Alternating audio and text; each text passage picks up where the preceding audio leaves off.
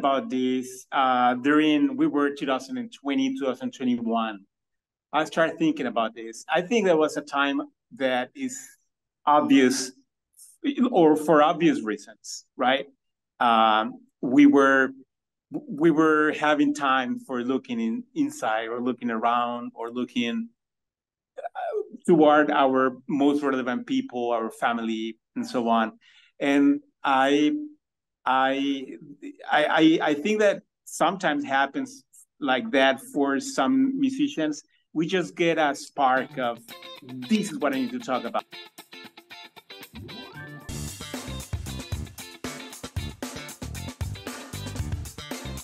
Hey everybody, Mike Jeffers, Chicago Jazz Magazine, ChicagoJazz.com, and welcome to another episode of Around Town. And today, I'm very happy to actually finally connect with Javier Red. We've been going back and forth on emails probably for years now, but we're finally actually connected. He's got a brand new recording out, Life and Umbrella, of course, with Javier's group, Imagery Converter. We're going to talk all about that. He's got two shows coming up celebrating the release of the recording, Friday, August 11th at Constellation, and then again Wednesday, August 30th at the Jazz Showcase. And Javier, thanks for taking some time. I know you're out on vacation over in Europe, so that's pretty exciting, but I'm glad we're able to talk. And the beauty of Zoom, we're able to plug and talk and learn about this brand new recording you have out. So thanks for being on the show. Mike, thanks so much. You are right. I think I have been chasing Chicago Jazz Magazine and you for a long time, but I'm super happy to be able to do this interview. Thanks so much. Well, absolutely. All right, so let's talk a little bit about this. So your group, Javier Red's Imagery Converter, and the new recording is Life and Umbrella. And tell us about how Life and Umbrella, like the concept behind you even thinking about doing Life and Umbrella and coming out with that concept. How did this whole concept come about? I started thinking about this during we were 2020, 2021. I started thinking about this. I think there was a time that is obvious, or for obvious reasons, right? We were having time for looking inside, or looking around, or looking toward our most relevant people, our family, and so on. And I think that sometimes happens like that for some musicians. We just get a spark of, this is what I need to talk about. This is what I need to communicate. And it was very clear to me that I got this idea, this sensation as a dad of a kid with autism. We get to know things that if you're not aware, you just, sometimes you miss it.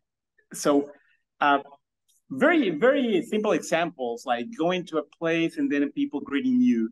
And then if I will not be aware of autism, I will be like, oh, that person was, the salutation was a bit awkward or something. And then you just get like, oh, that person might have autism. So I thought it was great to convey the message with music because it's my language, and to see how to get people into this internal world, this internal sort of emotions and things that happen around a kid with autism. And the name of the recording, Life and Umbrella, and I know umbrella is kind of like an umbrella. Autism is an umbrella term for all of the different, disorders that come with autism, because there's a huge spectrum of that, and they all say it's under the umbrella, right? Is that how the name came about? That's exactly how it came about, Mike. You did a great research over there. Exactly. So for me, it's like how that, somehow you get aware, the kid gets aware of his condition, and then, that has to be taking place along together in parallel to life, right? So So yeah, that's it. Life and Umbrella. Yeah. Yeah. Well, and I did some work with the Autism Society of Illinois years ago, so I'm familiar somewhat with it. But going through the whole process, though, I mean, you have, what do you have, 10 or 12 recording songs on this recording, and I'm always curious because to your point, you said that your language is music.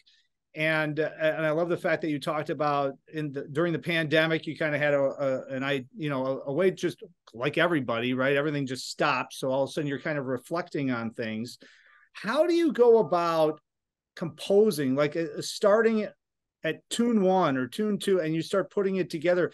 Are you relaying the experiences you had with your son over the years and remembering certain things that happened, or certain different experiences he might have had, and said, what, I'm going to focus on that experience and try to write something that would convey that out in music?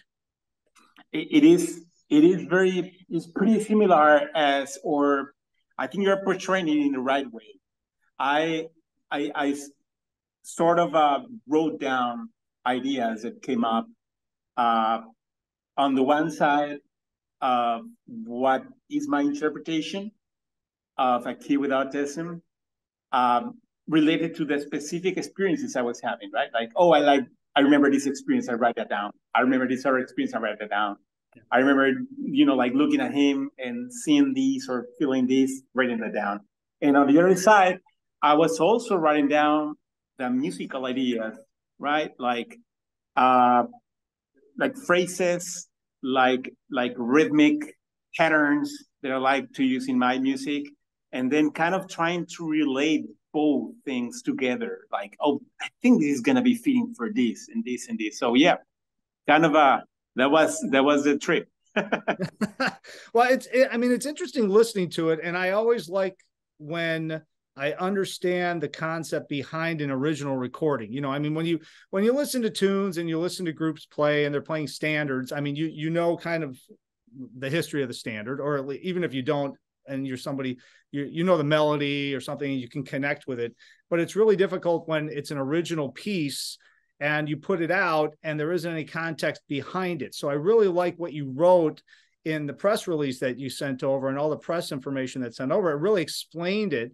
And then when you do a little bit of deep diving and just some quick research, I'm looking up kind of the titles of the tunes, like just for one example, so people kind of get an idea. And of course, everybody should go check out javierredmusic.com, because that's where you can pick the recording up and listen to the whole thing and buy it. And then, of course, August 11th at Constellation, 3111 North Western Avenue, constellation-chicago.com. And then again, Wednesday, August 30th, Jazz Showcase, 8 and 10 p.m. Of course, we all know it's 806 South Plymouth, right there in the South Loop, jazzshowcase.com. So just for a little context for the viewers and listeners, like for an example, I sort of had an idea and I did a little research on it. And one tune that you have, Imaginary Friend, right? And it's not uncommon for people with autism to have imaginary friends. And sometimes they didn't really realize that, right, at first, because they were not thinking that autistic people could actually have imaginations. And then suddenly they realized an imaginary friend. So is this like that tune specifically? Is that something that you related to and you said, you know what? My son had an imaginary friend. I'm going to write something to it. And it's real interesting too, the way the music kind of lays in there. Once you know what that's about, you can kind of envision what you're listening to and what you're trying to convey, which is dynamite. So talk a little bit about some of the titles and about some of the tunes and how your group plays off of each other and how it relates to the concept and the subject matter. Sure, Mike. Yeah, when I'm in, this is a small note, when I'm doing these shows, contrary to the majority of jazz performance, I like to explain a bit of each tune.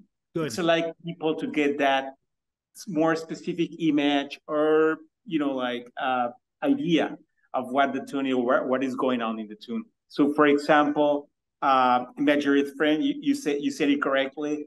I think it was especially strong when he was coming.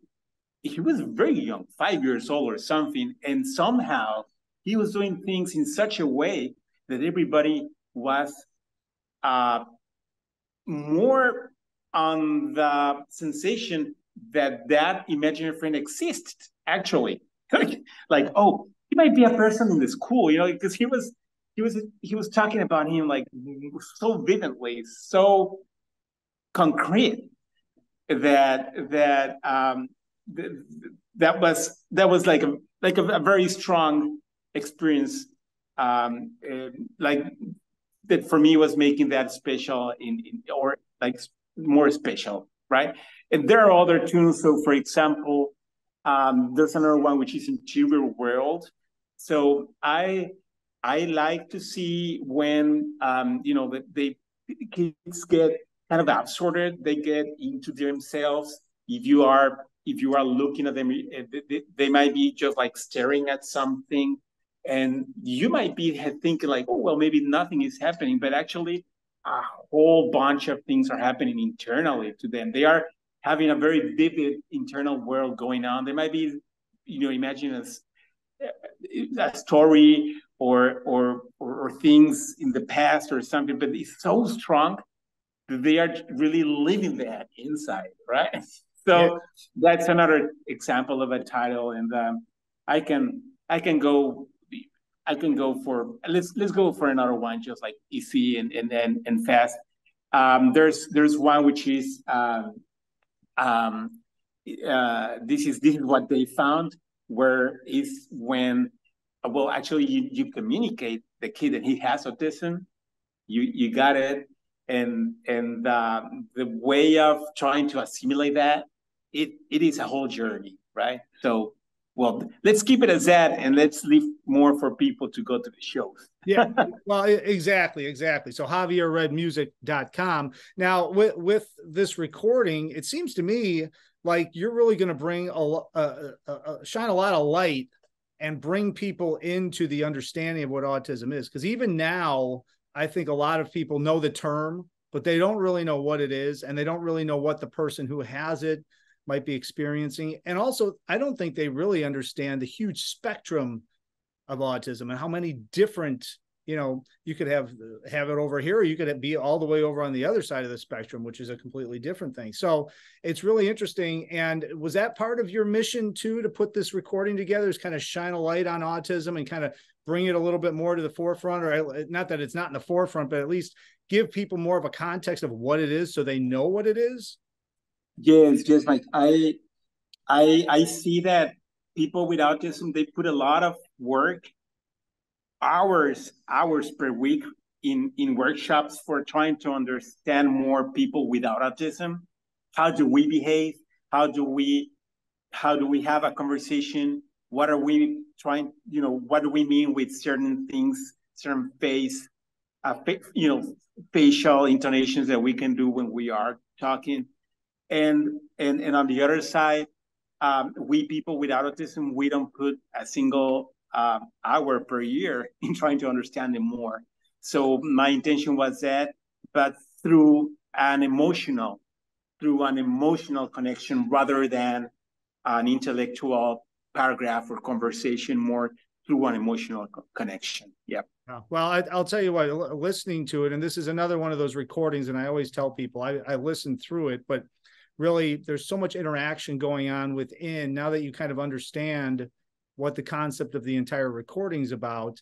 When you sit and listen to it and really delve into what it is, and if you listen and read the title and understand what that is, and then you listen to the music, it changes the whole concept of what you're listening to, which is what I love about it. So javierredmusic.com, and then of course Friday August 11th at constellation.com, and then again Wednesday August 30th jazzshowcase.com. Tickets are available both websites, and obviously he's got links on his website as well to get you over there.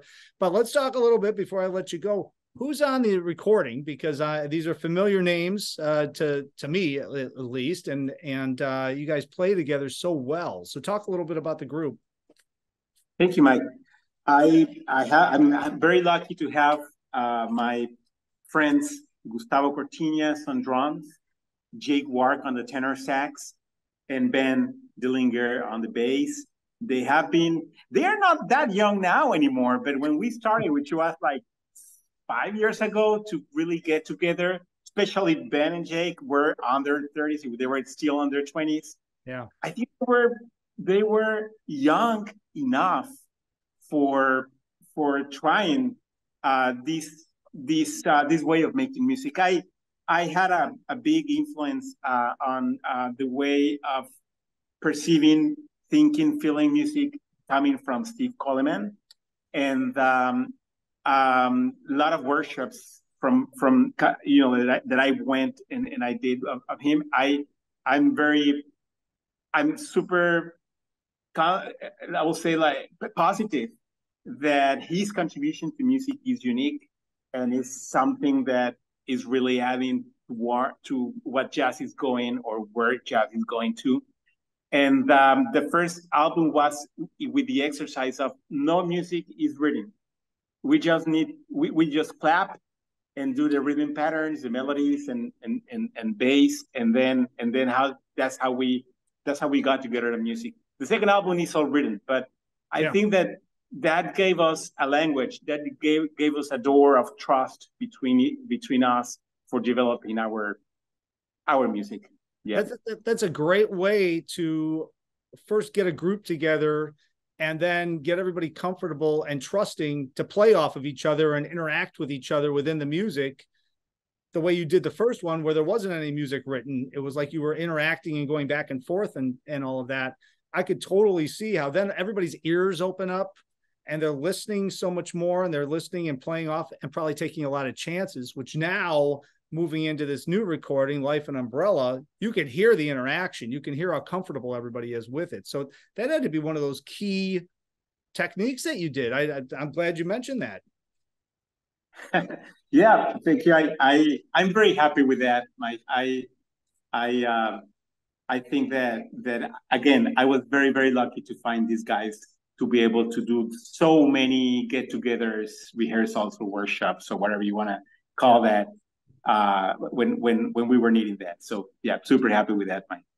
Well, congratulations on the new recording. All right, Life and Umbrella, one more time, JavierRedmusic.com. Everything's going to link up down below as well. And of course, Constellation, 3111 Northwestern Avenue, 8:30 p.m. August 11th, Friday, and then 8 and 10 at the Jazz Showcase on August 30th, Wednesday, 806 South Plymouth, jazzshowcase.com. Javier, thanks for taking a few minutes out of the vacation, and we look forward to having you back in town and performing at these great shows. Thank you, Mike, for this time. Thank you for your attention. Thank you for your ears. I really appreciate that, and thank you, Chicago Jazz Magazine. I hope to see you at some point, or at some of one of the shows. We need to meet in person finally, right? We need to meet in person. Yeah. So thanks for taking a few minutes. And of course, I want to thank everybody for watching. As I always say, all information at chicagojazz.com. And until next time, hopefully I will see everybody out on the scene.